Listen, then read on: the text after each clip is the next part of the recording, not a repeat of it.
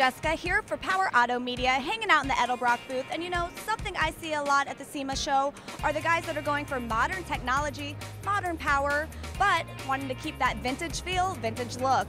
Well, I'm joined here by Rob Simons, and you guys have done that as well here at Edelbrock Racing.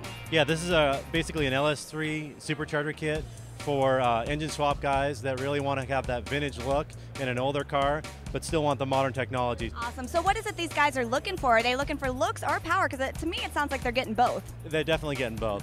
So definitely on an older car, having a blower through the hood is a classic look, but you put a blower on there to go fast. Awesome. So what kind of consumer is looking for this? Like, which guy is it that's got this thing sticking out of their hood that they want that modern power, but they want that vintage look still? What kind of car is it? Yeah, well, this is really targeting that pro street market. So a guy with an old Chevelle, Nova, Camaro that really wants to have a modern power plant swapped in and wants to be noticed. So tell me a little bit about the Supercharger itself. So the Supercharger is an Eaton TVS 2300 rotor group. It's their Generation 6 rotors. It's the same rotors that would be in a Corvette ZR1. Technically, it's a front drive, front inlet unit, although this is really a top inlet unit with the carburetors. Awesome.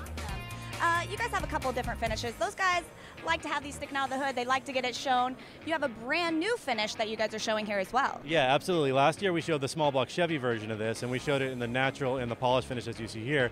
This year we brought the small block Chevy in our new black finish. Awesome. And you guys have already used that on a vehicle, right? Yes, we did. Actually, a movie will be coming out. You'll see it under the hood of a car. All right, so everyone keep those eyes peeled. I'm sure they'll post that on the website. And if you guys want to check it out, you can go to edelbrock.com.